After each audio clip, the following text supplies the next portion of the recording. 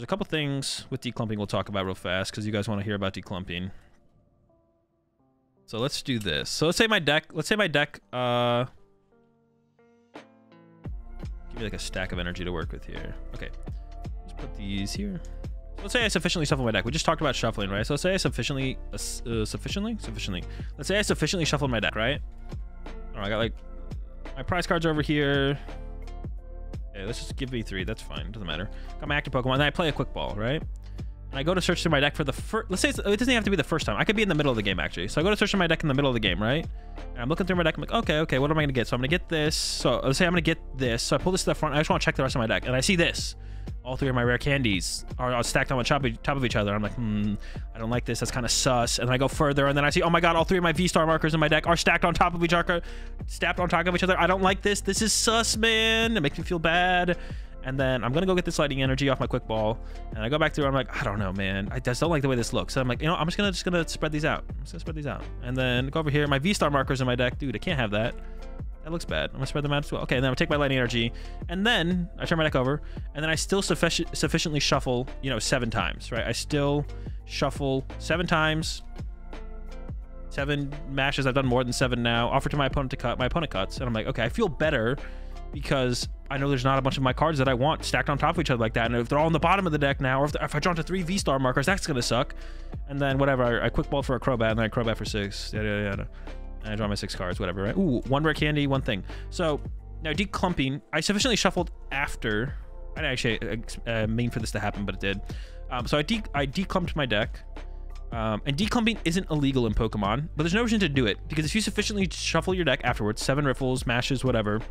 If you have less cards in your deck, maybe you can do a little bit less. Like if you have 10 cards left in your deck or 15 cards left in your deck, maybe do 5 riffles or mashes, whatever.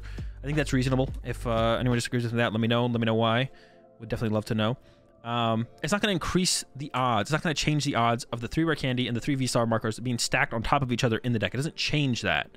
Because you still have to sufficiently... If you sufficiently shuffle your deck, they could all still be together. Or if you sufficiently shuffle your deck, they could all be separate. But it doesn't actually change anything. And if you separate them and then you still sufficiently shuffle your deck, they could be all back stacked on top of each other. It doesn't change anything. In the order of randomness, it doesn't change anything.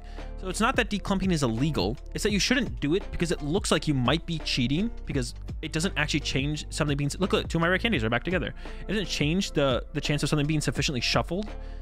If you declump, it doesn't make your deck more random. And if you don't sufficiently randomize afterwards, then it is an insufficient shuffle. Your deck is insufficiently randomized because you organized some cards beforehand, and then it's insufficiently shuffled. So at that point, I don't want to call it cheating, but like, because if you don't have intent of doing that, you just declumped. So most people do the declumping for peace of mind. They're not doing it maliciously to cheat, but it's still just a waste of time because it doesn't actually change the random outcome of the deck. Declumping just means absolutely nothing. So you just shouldn't declump because it doesn't do anything. It doesn't mean that your 3 V-star markers and your 3 rare candies might not be all stacked on top of each other after you sufficiently shuffle. They could all be there, they could not. So just don't declump because it makes no sense. Now, the other thing that kind of comes up is when people go to check their prize cards, some people will do this, where they'll put all of one type of card in front of their deck while they simultaneously move all of one type of card to the back of the deck. And this is like, I just call it the Bradner prize check because that's what Bradner is most known for it, or Moffat does it too a lot. So, and I do it as well. So, I don't do it with every deck though. I didn't do it with Sablezar because I felt like checking my prize cards with Sablezar was super easy just to do on 1 pass-through or 2 pass-throughs. So I didn't do it with Sablezar at UIC, but I do it depending on the deck. Like with Lost Box, like Mirage Gate Lost Box, knowing all your energy and what's prized is like the #1 most important thing in the deck. And there's like a bunch of other things that are important with like Mirage Gate Lost Box. So I did it when I played Mirage Gate Lost Box. So you do this, you bring, let's say, all your Pokemon to the front of the deck, all your energy to the back. And then what I do is when I pass through, while I do that, I also count other stuff. So it's like I'm doing a pass through, pulling Pokemon to the front, energy to the back, and then I count other things, like how many grass energy are in here. 1, 2, 3, 4. Maybe I play 5 grass energy. Oh, there's a grass energy prize, so I knew that. And then I check my Pokemon. Well, there's only 3 V-star markers here, so I prize the V-star marker. So there's one of those prize. Check this real fast. Only 3 rare candy here, so I prize a rare candy. And then maybe do another pass through and check like 1 or 2 other important cards. Try and find all 6 prize cards if possible. But of course, you have to be somewhat time efficient, and that's why that is like the most time efficient way to check prize cards that I have found. And it seems like most people agree because that's how they do it. So that people don't do this to waste time or to be malicious with like time management or whatever, or time manipulation. They do it because it's like the most efficient way to check your prize cards. So that's why people do that. and it does clump your deck, but they're just trying to be time efficient. And this is the only reason to ever clump or declump your deck, because it leads to you trying to be more time efficient is the point of it. Now, whether or not, the question is not whether or not, the question isn't whether or not you should be allowed to clump or declump your deck. It's just like, does this take too much time to just checking for all 6 of your prize cards thoroughly just take too much time? That's the question. It shouldn't be on whether or not this is legal or illegal, because if I just turn over my deck and then sufficiently shuffle, it doesn't matter that they were clumped to begin with or not, theoretically, right? So it doesn't matter that I clumped my cards in the front and the back. Like if I sufficiently, like, you know, if I just go here, riffle 10 times real fast, or mash, then my deck is random again. It doesn't matter. It doesn't matter that I stacked them, right? That doesn't matter. But the question is just like, should people be allowed just enough time on average to actually check for all 6 of their prize cards? If someone can do it in like 20 seconds and check all 6 of their prize cards, then there's never going to be a problem with that person. But if someone's taking like a minute 30 to check all 6 of their prize cards, that's the question that should be asked. Is that just too much time in general? And it's not, this specifically shouldn't be banned unless you're going to ban all clumping and declumping and clumping, which I wouldn't be against. If you banned all clumping and declumping in the Pokemon TCG, I wouldn't be against it. If they did that and said you can't do this anymore because of that, you're banning declumping and clumping, but not just banning this specifically to check prize cards. Like this specifically to check prize cards, doing it like this shouldn't be banned.